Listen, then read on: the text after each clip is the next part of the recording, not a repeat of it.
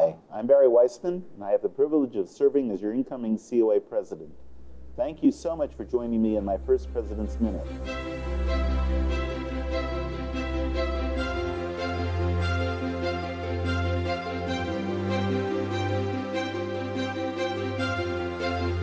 This is a great way to kick off my introduction as I'm coming to you from the COA House of Delegates meeting in San Jose. For those of you who aren't familiar with the HOD, it's where member leaders come together to participate in the decision-making process of our association.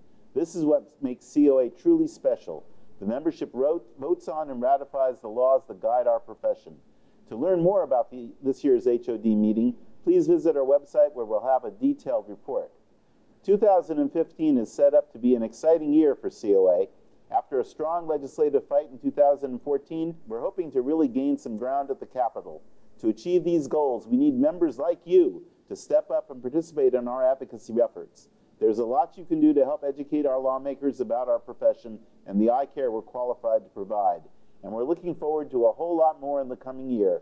We're utilizing new technology to expand COA resources. We continue to push our social media efforts, and we've unveiled a brand new strategic plan to help the association continue to grow. We have a great group of new leaders joining me this year to ensure the success of our societies, our association, and our optometric profession. Thank you again for joining me, and I'll talk to you again in next month's President's Minute.